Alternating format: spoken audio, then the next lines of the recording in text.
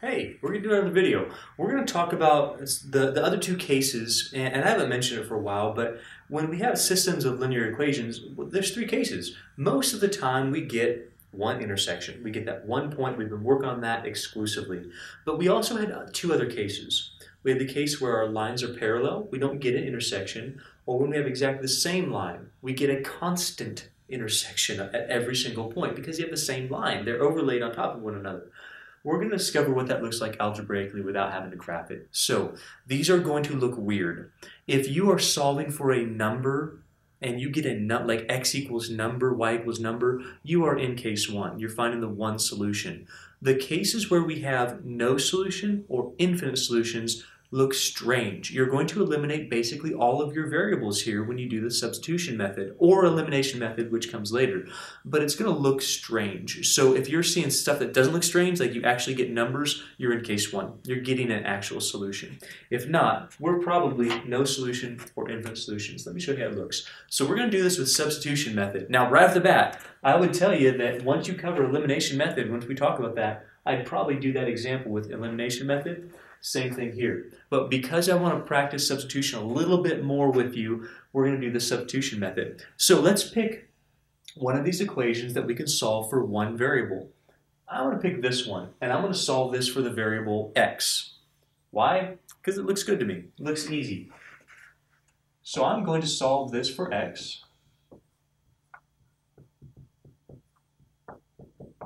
If we divide both sides by 2, that means everything by 2. We get negative y plus 2.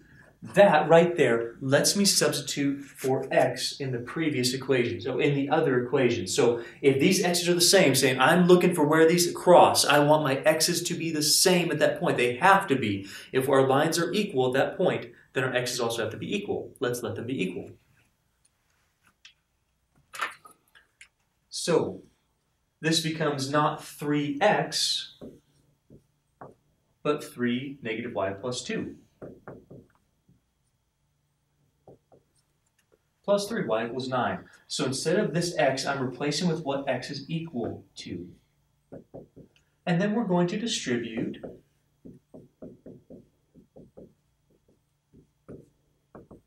And we're going to, oh man, we're going to divide some like terms. What happens? Our y's disappear. And we get 6 equals 9. If that doesn't make any sense, you're absolutely right.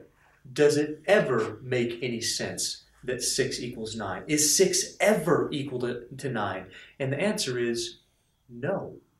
So if you remove all your variables, if they eliminate out of your problem and you get a nonsense statement, a not true statement, this says 6 is not equal to 9, ever. There's never a case when 6 ever equals 9, ever. There's no solution. Oh, there's no solution to this. This is when you get no solution. So if you still have variables in your problem, you are going to have the case where you get one solution, that one intersection. But if you eliminate your variables and you get a nonsense statement, this is when you get no solution. This is never true. 6 is never equal to 9. There's no variables. There's no way to make them true. No solution. Let's consider the next one. I would probably solve this for b, even though it's got a negative. I'd add the b and subtract the 6.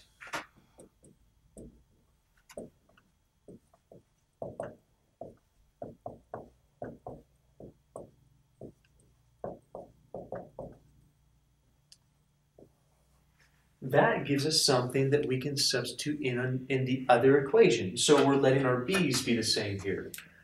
So let's put this in for here. So negative 4a, no problem, plus 2. Now remember, I'm not teaching you substitution method right now. I've already taught that to you. We're just dealing with the no solution, infinite solution, so you can see what they look like one time.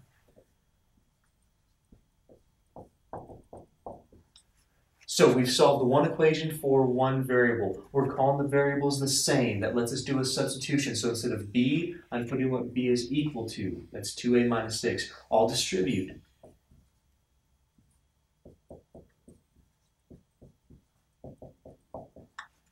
I'll combine some like terms. Now look what happens. Our a's are gone. But we get something that says negative 12 equals negative 12. Look how similar these examples are. In both cases, we solved for a variable, we did our substitution, we worked it down, our variables disappeared, and our variables disappeared. But what we're left with is the interpretation of whether we have no solution or infinite solutions. If you have this case where these numbers are never the same, then your lines are never going to intersect. Ever. There's never a point where our y coordinates are the same or x coordinates are the same. They're parallel. They're parallel lines and there's no solution. So you can actually interpret that. This no solution, this means that you're going to have parallel lines.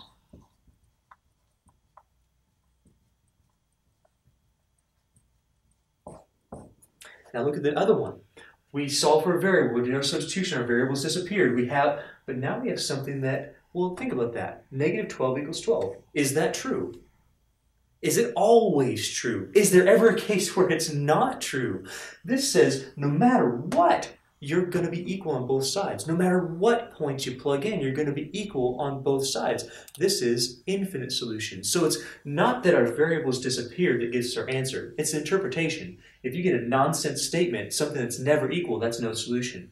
If you get an always true statement, something that is equal on both sides, that's infinite solutions.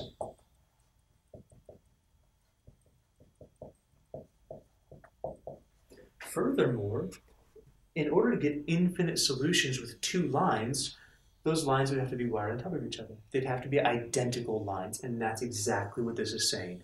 Infinite solutions comes from the fact that we had identical lines to start with.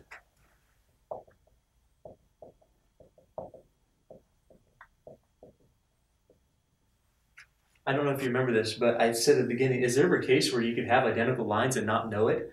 Those are identical lines, and you can actually prove it. If you we solved this one for b. We solved this one for b, we got 2a minus 6. If you take this and solve it for b,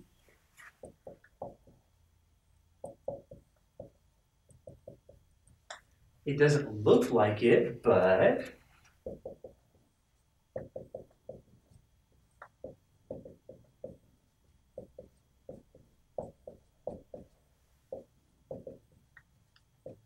you have exactly the same line. They can look different because of the forms of our functions that we have, the forms of our lines. But this line and that line are identical. So no wonder we got the same thing on both sides all the time. They're the same line. You set them equal to each other and it says, yeah, they're equal. Obviously, they're the same line. That's interesting. So our two cases that aren't just one answer, in those two cases, your variables are going to disappear. In both cases. But what happens is, for no solution, you're going to have numbers that aren't equal. For infinite solutions, you have numbers that are equal. No solution means you have parallel lines. They never cross. Infinite solutions mean you have the same line. They cross all the time. They intersect at every point. That's the idea. Look through this a couple times before you move on. Make sure you understand the interplay between not equal numbers, no solution, equal numbers, infinite solutions. Parallel lines versus identical lines. I'll see you for the next video when we do some applications of substitution method on some word problems. Have a great day.